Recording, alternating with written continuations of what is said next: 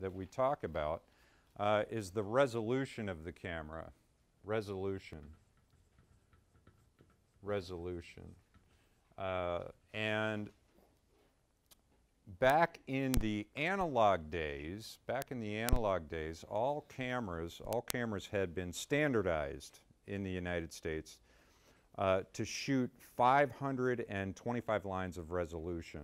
All right, and so for the longest amount of time, essentially from the very end of World War II up until about 2007 or so, you know, that it was standard.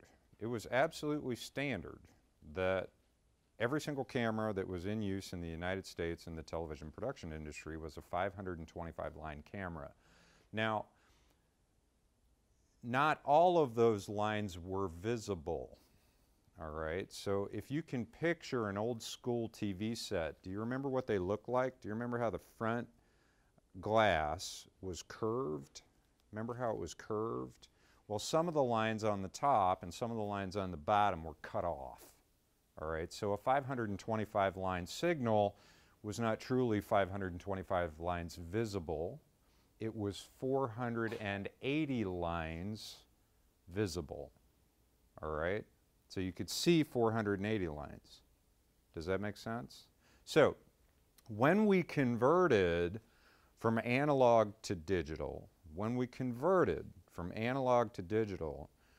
of the very first setups for resolution was 480 lines. All right? 480 lines. And that 480 comes to us from that 525 line standard, which was the analog standard. Does that make sense? And in fact, this is still what we call SDTV, standard definition television. SDTV is standard definition television. All right, 480 lines visible. And in fact, how many of you remember, and probably you guys grew up with, DVDs? Yeah, standard DVDs, not Blu-ray, but just regular run-of-the-mill DVDs. Well, this is the DVD, the standard DVD standard. Okay, does that make sense? The normalized DVD standard.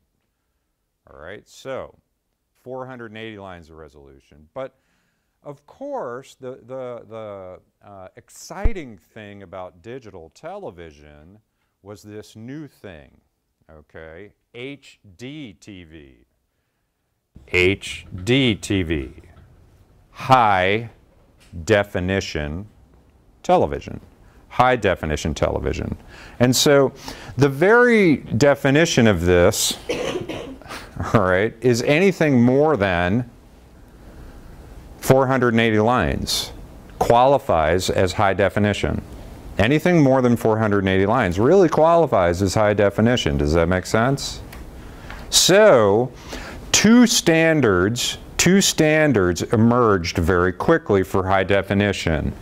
720 lines, and 1080. So, what's kind of funny about this is, if you really think about it, you know, from the end of World War II all the way up until, you know, the mid to late 2000s, you know, we had an industry standard. But now, what do we have? Choices. Now we have choices, right? And so there was, and still is to some extent, in the television industry in the United States, there's a bit of confusion, a bit of competition about which way are we going to go, all right? And so some stations and networks said, you know, we're going to stay with 480. And then some stations and networks, Disney, ABC, ESPN, etc., the Disney family went with 720. CBS, for a time, and probably still does do some of this, it was 1080. So nothing was the same. Does that make sense? So Well, if you design a camera,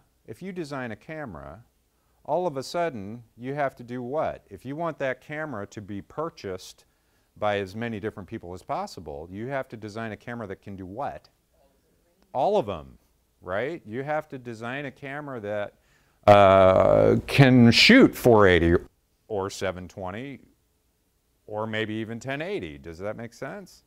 And so that makes it a lot more complicated for the camera manufacturers, but it also made it very complicated for the television manufacturers, right? Everybody in the United States is about to throw away their analog TVs, right? This is what everybody's thinking in the early 2000s. Wow, right? There's going to be probably somewhere along the lines of 400 million TV sets are going to be thrown away.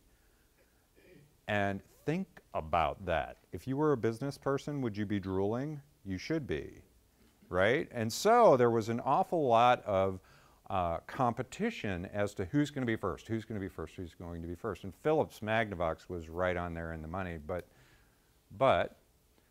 the folks that were able to build LCD panels and plasma screens that were switchable, in other words, they could receive 480 and show it to you. They could receive 720 and show it to you. They could receive 1080 and show it to you. If you had the processor engines that could handle these different types of input, that's essentially what started to happen is people would buy those types of TVs. Does that make sense? Now what I am starting to see though, is that this particular resolution is not very popular. There's not a whole lot of content in 1080. There's a great deal of content, tons and tons of content in 720. All right, so Blu-ray DVDs, 720. All right, 720. All right, so what is a line of resolution? Well, you really have to kind of draw yourself a TV set in your notes. Draw yourself a TV set in your notes and draw lines. Now what these are lines of pixels. These are lines of pixels or rows of pixels. And so as you might imagine, the more lines you cram in there, the better the resolution, the better the picture, right? Does that make sense? So if you quickly just turn around and take a look at that little Sony LCD panel behind you, you know, that's a very small little LCD panel. Right now that is showing you 720 lines. All right, this camera right here is shooting at 720, and that's showing you 720 lines. But that unit can also show you 480 lines, all right? But it's limited by that. But imagine that screen with 1,080 lines. Would the picture be better? Of course, right? Of course. So the more lines you have, the more lines of pixels you have, the better the picture, Well, what's interesting is that the algorithms that have gone forward for UHDTV have been based off of 1080. All right, so the newest, latest, greatest thing. How many of you have heard of a standard called 4K? 4K this, 4K that. It's the newest, latest, greatest thing, and probably at Christmas time, you're going to see, or at the holidays this year, you're going to be seeing a lot of advertising for 4K monitors. That's going to be the latest, greatest, newest thing that everybody must have are 4K monitors. Now, 4K is a bit weird in the sense that it's, you know, somewhere north of 4,000 pixels or something like that. But if you go back to lines of resolution, the way we've been talking about it forever, how many lines is it? How many lines of pixels? I think that's actually more useful. And what it is a doubling of 1080. So it's 2,160.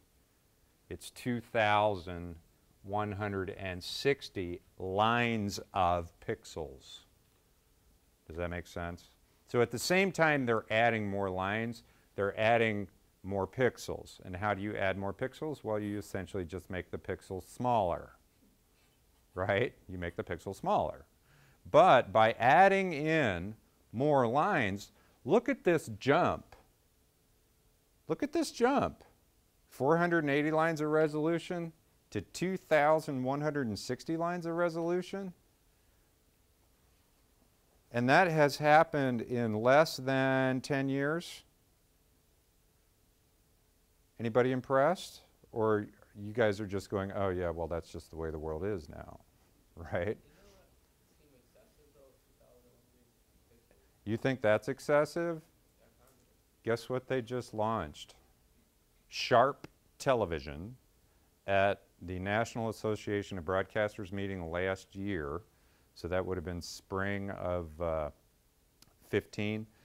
Just showcased another version of ultra high definition television, and I think they're going to shoot some of the Olympics in Japan on it. It's called 8K. It's called 8K. And if you think about lines of resolution as opposed to just the number of pixels, okay, 8K is referring to the number of pixels, all right? But if you think about lines of resolution, which I think is more useful, especially when you're trying to think about this historically, well, what do you think that is? It's double that. So it's 4,000. Anybody want to do the math? 4,320. So now turn around and look at that little LCD panel and imagine 4,320 lines, right? It would look as good, if not better than, a photograph, right? So what's starting to happen is television is not only matching film, it is now exceeding film. And at some point, what's going to happen is, remember, your eyes are limited, right? Your eyes are limited. There is a limit to your sense of sight. And so at some point, video will get to the point where you can't tell the difference between looking at something that is actually in front of you and a video image of the same thing. Because I'll tell you something, 8K almost has a 3D effect. It's not 3D. They're not messing around with the colors to make it look 3D. It's quite literally reaching the point of true virtual reality video. So how long do you think it'll be until they hit 16K? Right? You know, 4K, 8K, 16K, and so on, right? It all just depends on the processors. Now, who would like to have an 8K television for Christmas instead of a 4K? Well, sure, yeah, it's $125,000 for the monitor, okay? But I'll tell you something. You may be saying, oh, well, that's crazy, that's outrageous. The first high-definition television we bought at Northern Arizona University was somewhere north of 20,000. And that one, as I recall, that one could show you this, this, or this. And it was a plasma screen. And it was over 20 grand. It was like a huge investment. And there was only one of these on campus. And it was kept in almost like a clean room, and people polished it every day. But the interesting thing is that content has not caught up. Okay? How much 4K content is there to watch? Not much. All right? How much 8K content is there to watch? Almost none. Okay, but will the industry eventually catch up? Absolutely.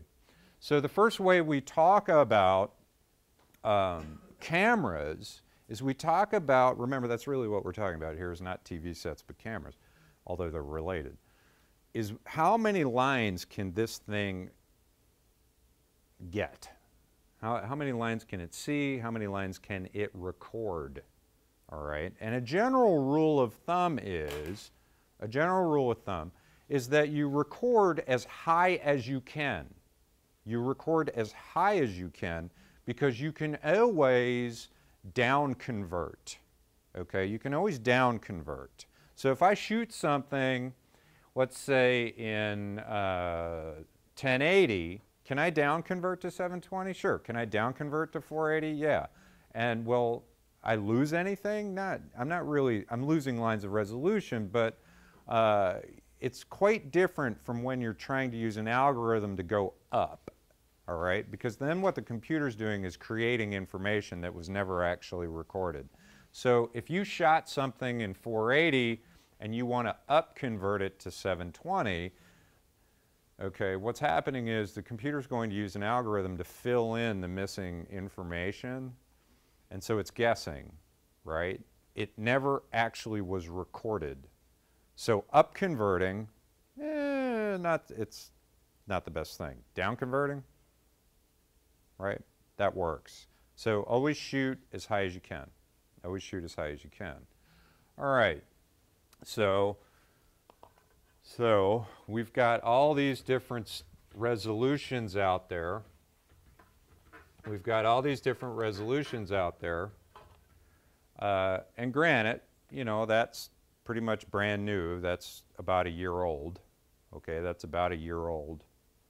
I think you're going to see 4K, this 2160 standard, that's probably going to take off.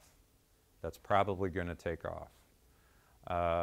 And then we will probably say goodbye to a lot of this, all right?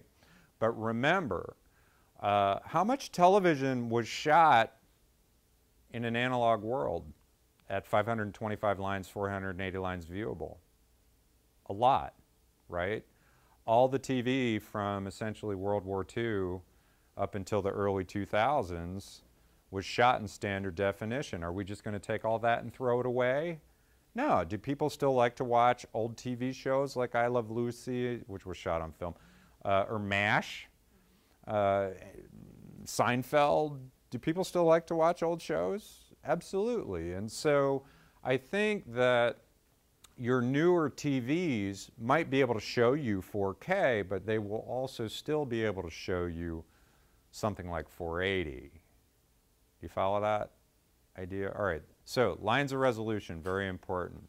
So if you're a camera manufacturer, what do you want to do? You want to make your camera as flexible as possible. I want to shoot 480, I want to shoot 720, I want to shoot 1080, I want to shoot 4K, etc. Does that make sense? All right. The next way we talk about the image is the shape of the image, and we call this aspect ratio. Aspect ratio. And aspect ratio is really pretty simple, but aspect ratio has absolutely nothing to do with quality of the image. All right? The shape of the image, yes. The quality of the image, no. All right? So forever and ever and ever and ever and ever, the standard aspect ratio, the standard shape of the picture was 4:3. 4:3. Now you may say, well, what the heck does that mean, Utterback? Well, that means 4 units wide and 3 units deep. All right? 4 units wide, 3 units deep. So this is the 4 wide, 3 down. That was the shape of the image in analog land from World War II forwards, okay? And it was pretty much the shape through the 2000s, and in fact, there's still a lot of video and television that is shot 4:3, all right? It's shot 4:3. But just because it's 4:3 doesn't mean that it's somehow low quality. Because can I cram 720 lines in there? Sure. So remember something, aspect ratio quite simply is the shape of the image. It's the shape of the image. It's got nothing to do with the quality of the image or the resolution of the image. But what's the common one now? 16 by? 20? Nope. 16 by 9. 16 by 9. And so a 16 by 9 screen, this is what you guys are mostly comfortable with, or what mostly familiar with, are 16 by 9 screens. That screen back there, that's a 16:9. That one over there, and that little one that's on the stand, those are all 16:9. Okay, so what does that mean? It means that the screen has been designed as 16 units wide and 9 units down. All right? Now you may be saying to yourself, well, why did they choose 16 by 9? Why didn't they choose something different? You know, why 16 by 9? Well, again, we don't want to throw away all the wonderful television that was created from World War II up into the 2000s. We want to be able to still look at it, right? So is this compatible? Is this compatible? And the answer is, well, of course it's compatible. Can you divide 16 by 4? Can you divide 9 by 3? Voila. That's why it was chosen, is because it's backwards compatible with this 4 by 3 standard, which we had forever and ever and ever and ever. Now in the United States, guys, it's been very interesting because the FCC really kind of dropped the ball. The FCC said back in the 90s, you know, they said, you will be digital by 2007. You figure it out. That's really what you will be digital. They did not say the new US standard will be 16 by 9, 720 lines. They didn't give us a very strong statement of what the new standard was going to be, all right? Whereas back in the analog days, it was what? It's 525 lines, it's 4 by 3, everybody good? Sweet, go. And so all the camera manufacturers knew what to build, all the TV manufacturers knew what to build, right? And so if it seems like the United States has been a little bit slow in getting on the digital bandwagon, it's because we didn't have very good leadership from the FCC, all right? Because I'll tell you something, if the FCC back in the 90s would have said, hey, you will be 720 16:9, everybody would have went, sweet, great, got it. Make sense? Sort of. Did you know that they've had high definition digital television in Japan since like 1985? Or maybe even earlier? Did you know that? And it took us what? 85, 95, 05, like 20 some odd years later. I mean, you have to imagine that the people in Japan were like, what's with the United States? Why are you guys so slow? You know, and part of the reason is we didn't really have very good leadership. All right, the other way that we talk about images is how they are refreshed. All right, how they are refreshed. Have you ever seen little itty bitty letters next to these numbers like P or I? Have you ever seen those little itty bitty tiny letters, P or I? Can anybody tell me what that is? What's that all about, P or I? No, it's P, it's not pixels. Good guess. Interweaved and something else. Interweave. Interleaves. Half the lines at once. Right? Okay, you're on the right mark. Yeah. You're on the right mark. So I'm going to erase aspect ratio because that's pretty much a no-brainer.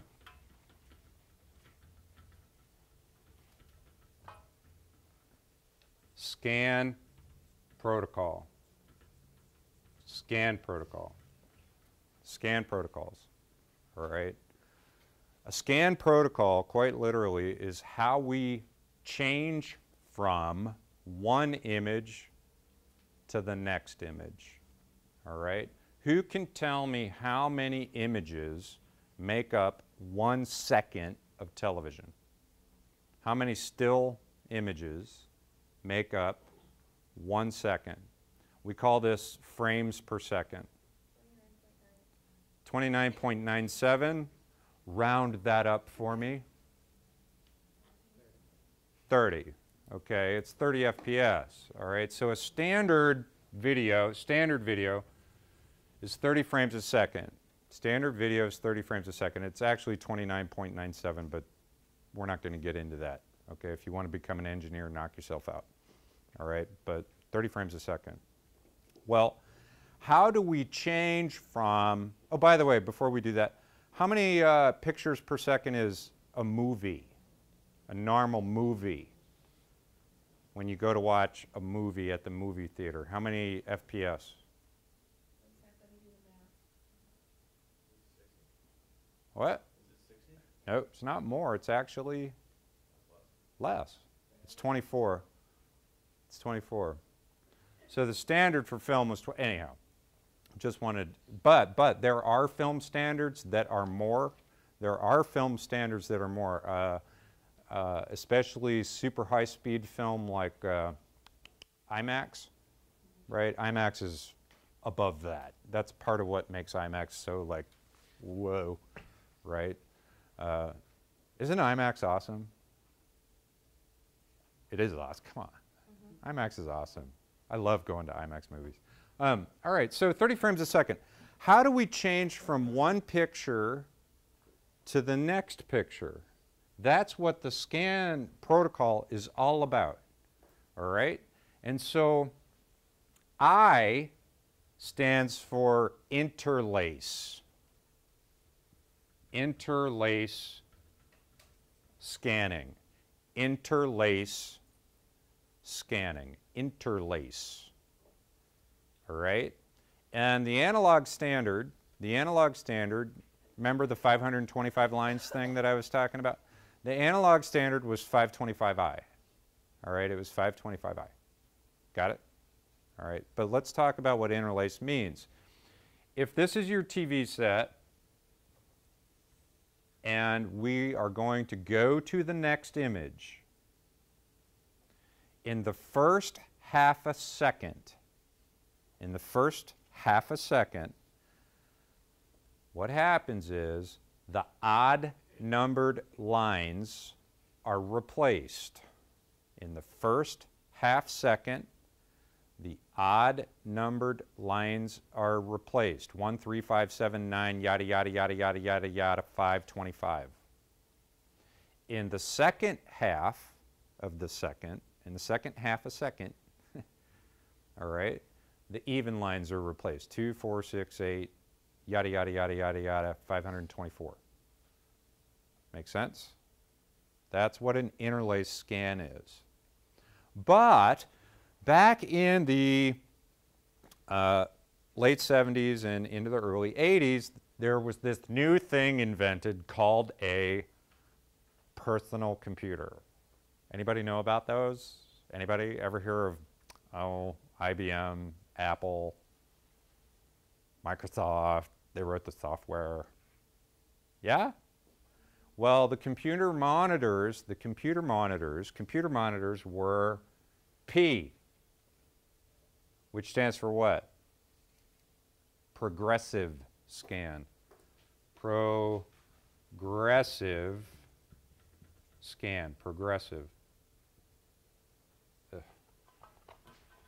Progressive scan. So in a progressive scanning system, which all PCs are based on, in a progressive scanning system, the lines are replaced starting at the top and going to the bottom in 1 second.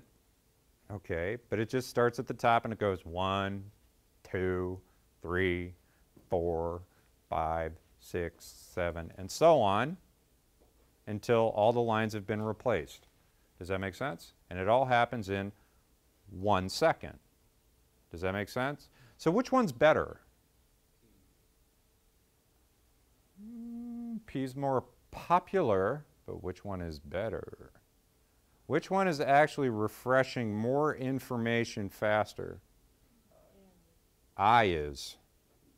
I is refreshing. It's giving you more new information faster, okay? But the discovery was made that, you know, when you're actually shooting video of things that are moving, like really fast, like say Serena Williams' serve, right? Pow! You know, those things are going like over 120 miles an hour. Or Tiger Woods decides to tee off, crack, you know, that ball is like, wow! Makes sense? Things that are moving quickly. Progressive scanning, it looks better. It's cleaner. You don't get any stutter with it. It's actually smoother looking. So, as you might imagine, a lot of the sports folks thought, hey, you know, progressive is really better for sports because we have a lot of movement going on, especially things that are moving insanely fast, NASCAR, all right? You know, the objects are moving by you at 225 miles an hour on the straights. You know, if you want a nice clean picture of it, progressive, it's going to look better. It's going to look better. So anyway, what's really funny, how many of you have ever been watching TV? You ever been watching TV and you can, and the camera has a shot of a video, or has a shot of a computer screen, and you can actually see the line on the computer screen? Progressive is slower, right? Interlace is faster. So what it means is they shot that with an interlace camera. They shot it with an interlace camera, and they caught the refresh line. Does that make sense? Yes, no, blink. All right, now you tell me. If I have to, let's stick with progressive scan because that's seemingly the default. Interlace is dying. 1080 is probably not going to catch on very much. And progressive scanning is going to be it, all right? But you tell me, how fast does your processor have to be to replace 480 lines in 1 second? It's got to be a pretty fast processor, right? How fast does your processor need to be if you're going to replace 2,160 lines in 1 second? Right? You need to have a processor built into your television that is what? Hot dog boogie. Does that make sense? So the faster your TV is, the better. All right? So how many of you have ever seen when you're shopping for TVs, it says 60 hertz or 120 hertz or whatever, 240 hertz? That is referring to the speed of the television, all right? That's referring to the speed of the TV. So what do you want when you're out there buying a new TV for Christmas? What you want is something like a 4K TV, 2160 progressive scan, you want 16:9, and you want the fastest processor you can find, right? 120 hertz, so that that sucker is really cranking. And in fact, a lot of these processors have names. They have names, and these are patented devices that the television manufacturers, Sony's processor, for the longest time, have you ever heard of the word Bravia? Sony Bravia. Well, Bravia is the name of the processing engine, all right? That's what it is. That's what they're talking about. This TV has a Bravia engine in it. It's sort of like saying, this car has a Hemi, all right? It's got a bigger engine in it. It's going to go faster. Makes sense, sort of, kind of. All right. The other thing these processors can do, which I think is kind of fascinating, is they read what they're getting.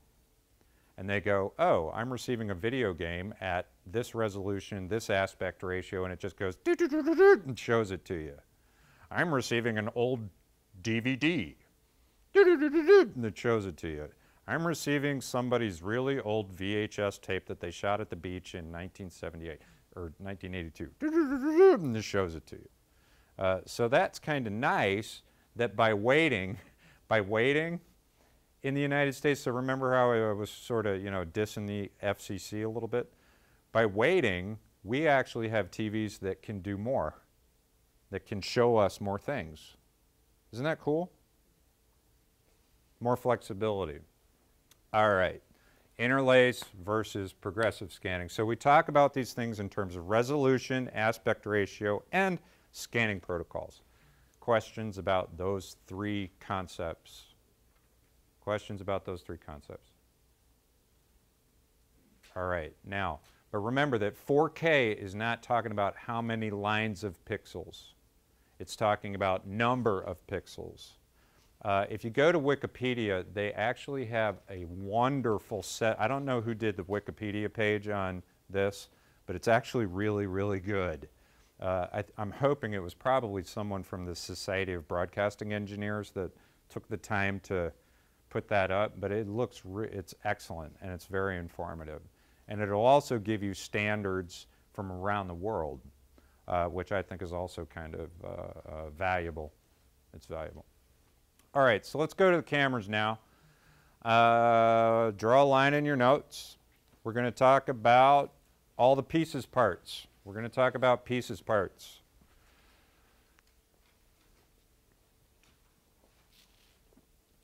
All right. This part of the camera here, that's called the viewfinder. That's called the viewfinder. The viewfinder. The viewfinder. And the viewfinder has a little itty-bitty TV set. It has a little itty-bitty TV set. It's a little tiny LCD panel. And it's essentially just showing you what the camera can see. All right? It's just showing you what the camera is looking at. It's just a little LCD panel. And it can be adjusted in 100 billion different ways in terms of brightness and contrast and things like that. It can also be adjusted to show you spots that are overexposed or even underexposed and whatnot. Does that make sense? But it's just the viewfinder. When the camera is on, the viewfinder is on. The viewfinder is receiving its power from the camera. It's not sort of a separate thing with its own separate power and its own separate batteries or anything. It is attached. All right. On the front of the viewfinder, is a little white light. You see that? This little light up here. Does anybody know what that's called? What's that light? It's called the tally light. It's called the tally light. T-A-L-L-Y. T-A-L-L-Y. And when the tally light is lit up, what it means is that is the camera that's hot, that's live, the camera that is selected in the program bus on the video switcher. So the tally light is useful so that the talent know which camera is actually on. Does that make sense? So the floor director is going to be pointing them, hopefully, to the correct camera. The floor director is going to be pointing them to the correct camera, but at a glance, anybody in the studio will know which camera's hot and which ones are not. But tally lights have an on-off switch. Tally lights have an on-off switch, so you can actually turn that function off. You can turn that function off. It will force your anchors to actually pay attention to the floor director, but the reason that we turn off the tally lights is, let's say you're at a football game or a soccer game or anything else where you have a crowd or an audience and you don't want the audience to know which camera is on. Shut the tally light system off, and that way they don't know if you're hot or not, and they will behave themselves. Because more often than not, what happens is when an audience sees that red light go on, what do? I'm on TV. I'm on the Jumbotron, and it's just like, okay. If you want people to go crazy, fine, turn the tally light on. They will. Okay. Below that, you have your camera body. Below that, you have your camera body. The camera body. camera body. And the camera body contains the imaging chips. The camera body contains the imaging chips that actually create the video image. A professional grade camera has 3 imaging chips. A professional grade camera has 3 imaging chips. 3 chip camera. That's pro, all right? That's professional, okay? And these chips are called CMOS chips. CMOS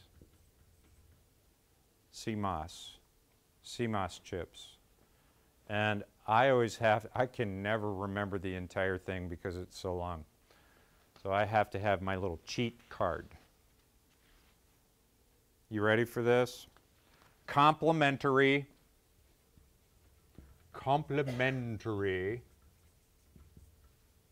metal oxide semiconductor. Complementary metal oxide semiconductor. It's an imaging chip. Okay. Built onto that chip is essentially what's called an active pixel sensor, or an APS. An active pixel sensor. Again, if you jump online, you'll see a picture of a CMOS chip, and you can actually see the APS. It's really pretty cool looking. And all that is your imaging chip. It's what converts light into an image. All right? It's what's converting the light into an image. Okay? But I said that we have 3 chips. We have 3 of these CMOS chips in a professional grade camera. One is reading red, one's reading green, the other one is reading, anyone? Red, green, and blue. So your video image is created by mixing red, green, blue, black, and white. All right, now, how many of you have a camera like on your iPad or on an iPhone or something like that? You don't have 3 chips, you have 1. And that 1 chip has been divided in such a way that one portion of it's reading red, one portion of it's reading green, the other portion is reading blue. Does that make sense? All right.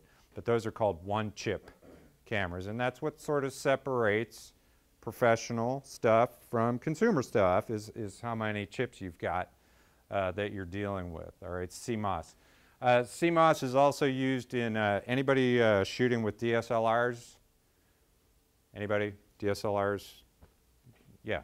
Well, there's CMOS. There's CMOS chips, okay? But that's what's inside of the camera body. On the front of the camera, underneath of this hood is your camera lens. The camera lens. The camera lens. Now, believe it or not, when you buy a camera, it does not come with a lens. When you buy a camera, it does not come with a lens. You have to buy it separately. You have to buy it separately. And the reason for that is because they don't know what you're going to do with the camera, right? And generally speaking, you know, you buy lenses for what you anticipate you're going to be using it for. Does that make sense? What do you think is more expensive, the lens or the body? The lenses are always more expensive than the bodies. Bodies are, there's an awful lot of manufacturers that build camera bodies, all right? Because robots can build these things.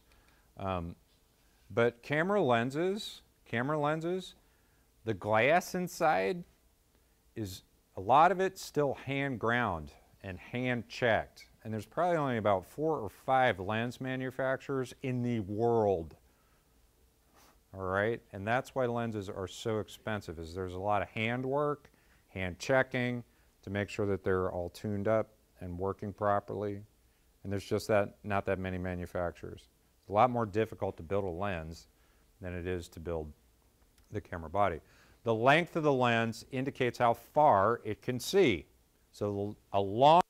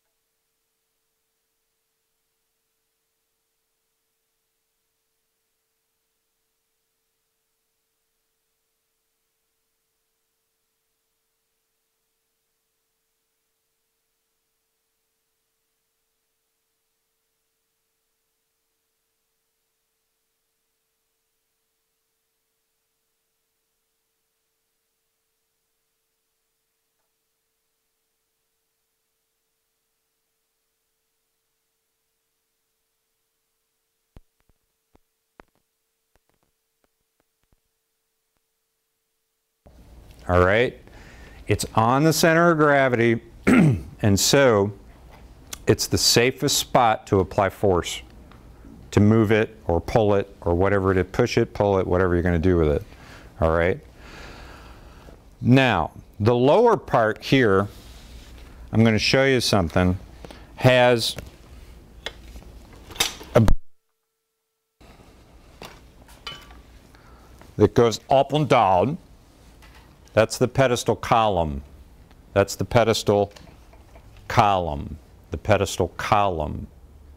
All right, so we've got the head, the steering wheel, the column. All right. Then this part down here, where you have the legs and struts and the wheels, the legs, the struts, and the wheels. This part of the pedestal is called the pedestal dolly. That part down there, that is the pedestal dolly. D-O-L-L-Y. The pedestal dolly. Pedestal dolly. Any particular reason why it's called dolly? It's got wheels on it. You can dolly. Okay. Dollying is moving. All right. Now, some people call pedestals dollies. Some people call the whole thing a dolly. But you can tell them that Professor Rutterbeck said no, no, no, no, no. Unless they're your boss, okay? But once you're the boss, sorry, kid, it's not a dolly. It's a pedestal. And the dolly part is this bottom part, all right? Back here, you've got two handlebars. You've got two handlebars on the back. Left stick and right stick. Left stick and right stick. Those are attached into the pedestal head. Those are attached into the pedestal head. And the handlebars are important because that's where your lens controls are mounted. Your lens controls are mounted on your sticks. The lens controls are mounted on the sticks. Left stick, focus. Left stick is focus. Right stick, servo zoom. That's your zoom control. Left stick is focus. Right stick, zoom. And I don't care if you're in London or Sydney, Australia, or Timbuktu. Left stick, focus. Right stick, zoom. Got it? Yes, no, blink? All right, cool. Now, one of the things about cameras, which is kind of wild, is they have 100 bajillion locks. So before you can actually operate this thing, you have to unlock it. All right, so let's talk about some of these locks. Every studio pedestal, every tripod is going to have the following two locks. You're going to have a tilt lock and a pan lock. You're going to have a tilt lock and a pan lock, and you're going to have to find them. Sometimes they color code them for you. Sometimes they don't. Sometimes they label them for you. Sometimes they don't. But you know that they're there. There's a tilt lock and a pan lock. So if the camera won't tilt up and down, and it won't pivot left and right, tilt lock and pan lock. So on ours, on this Cartoni, the tilt lock is located on the left side of the head. It's this lever right here. It's a bolt, okay? All you got to do is loosen it, and now the unit should tilt up and down. All right, nice and smooth. So if you go to tilt, it won't tilt. It won't tilt. Don't push harder. Don't push harder. If the camera is giving you any resistance at all, it's yelling at you. It's saying, please stop, you're about to damage me. Please don't damage me. You're doing something wrong. Operator error, right? Tilt lock. You don't have to spin the bolt all the way out until it goes ting, ting, ting across the floor. Just make it loose, and now it will pivot up and down. Right? Okay. The pan lock is located up underneath. It's this lever right here. You see where my hand is? That lever is the pan lock. And when it's undone, the camera will now pivot left and right. Okay? It's going to pivot nice and neat. The wheels aren't turning, right? The wheels aren't turning. And it's pivoting left and right, and it's tilting up and down. Is everybody happy? Yes. Good. Now, I'm going to engage the tilt lock. The column has a lock on it. The column has a lock on it. And on this one, it's actually labeled. Let's spin this around. On this one, it's actually labeled. It says column lock. All right, but the column lock is used when you get the camera at the height you want it. If you want it to stay there permanently, you engage that column lock. Okay, you engage it by just simply tightening it up. Righty-tighty, lefty-loosey. Okay, so if I tighten it up, it won't go up and down. All right, if I leave it open, if I leave it unlocked, the camera doesn't fall. It doesn't fall because the pedestal is a pneumatic pedestal. There's actually air under pressure inside of that. It's pneumatic, just like a tire.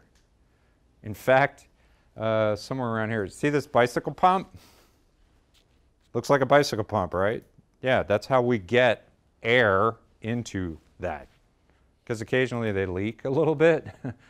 Also changes in atmospheric pressure, we'll mess around with them. So anyway, listen, you can leave that column lock unlocked and the camera will stay. All right, so generally speaking, I don't use it all that much. There's also a ring lock, which is kind of like a parking brake or a parking lock. You see that red thing right there that my finger's on? Can you all see that? When I pull, it's a spring-loaded deal. When I pull that over and bring this all the way down, it's designed to keep the camera parked. All right, so when we put cameras away, you bring the columns down, you lock them all up nice and tight. Okay. Then there are there's three wheel locks, and the wheel locks are located on the wheel. Do you see this lock here that looks almost exactly like that one? Do you see those two? How they look almost exactly the same? The wheel lock locks the wheel. This is something entirely different that you should really not need.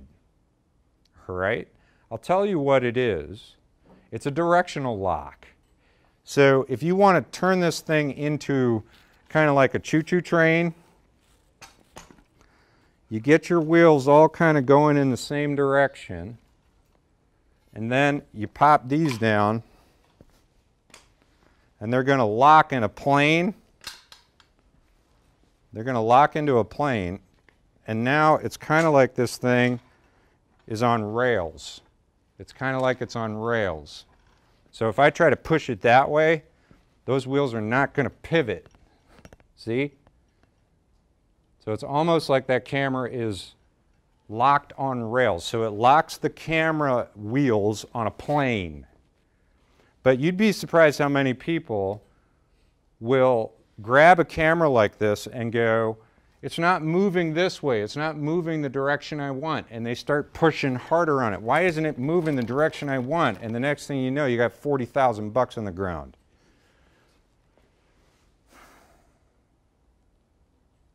If the camera's yelling at you, stop, you're about to break me. Please don't break me. Make sense? Never force anything. Take your time, be patient. Even if you have a director yelling at you to hurry up, it's not worth breaking a piece of equipment. Okay? All right, so I'm going to give you some basic camera commands. Essentially, the camera operators are going to be on an intercom, headset, all right? And so this is how you will hear the director. You'll hear the director talking to you. The director is not going to use your name. The director is going to call you by your camera number. So this is camera 1. and the director would say, hey, camera one. You know? He's talking or she's talking to you. All right, so camera one, tilt up. Camera one, tilt up means show me what's up. All right? Camera one, tilt up. Show me what's up. Camera one, tilt down. Show me what's down.